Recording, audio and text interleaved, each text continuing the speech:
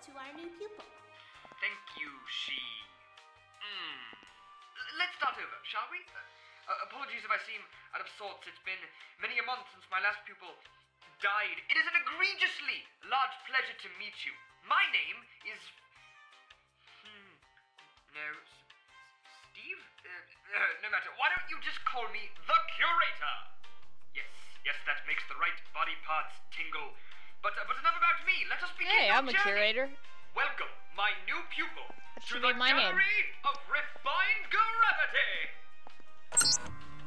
See, you silly girl. Remember how we rehearsed this? Engage the Gravitas protocol. Engaging. This unique gallery is an exploration into artistic expression using groundbreaking technology and cubes. The only rule is no talking ever, alright? Good. She, the elevator. Please enjoy your visit to the gourd.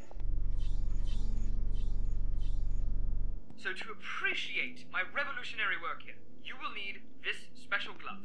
Or just interrupt me by immediately grabbing a mysterious glove that you know literally nothing about and could just be filled with scorpions. Alright then. She, begin the connection sequence. Integrating artistic appreciation enhancement apparatus. Ding! Integration complete. Alright, you should be ready. You now have very limited control over gravity. Use that power. Come to me. Jump this petty gap, you glorious fool! What? No, you have to create a gravity field. Why would you just blindly? It doesn't matter. Let's just get you out of there. There is a fieldable surface on the ceiling, and you obviously need me to. And there you go. Now, when you do that, the glove emits energy that attempts to connect with these special glowy walls. The energy veins have nothing to do with anything. They are simply, you are ready, and methinks it's time for some art. Easy. She, load the theatrics algorithm. Awaiting voice command. Oh, I see. Shit.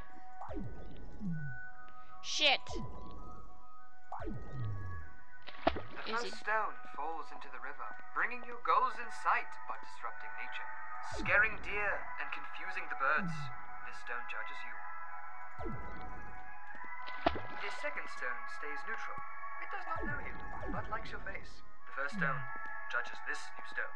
It does this because it is insecure. The third stone disturbs some fish. Get They in the jump out of the water fucking for river, safety you and land on fucking shore. shit. As they slowly die gasping, they attempt to lament the irony. However, they cannot, because they are fish. After like 2.5 seconds, they forget they are dying. The fourth stone breaks the surface of the calm pond of your mind, creating ripples that disturb the moss of your imagination. The wavy imaginary moss distracts a deer, who runs away, immediately into a tree. Easy. No, is it? Wait, I gotta do it from the other end. No, I can't.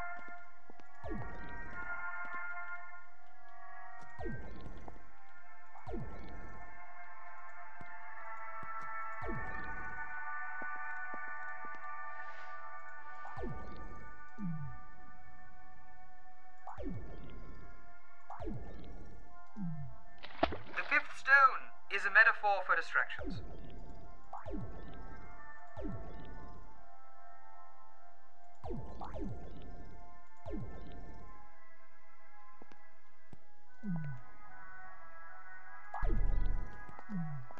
The sixth and final stone is actually just a cube, but it judges me, and I hate it.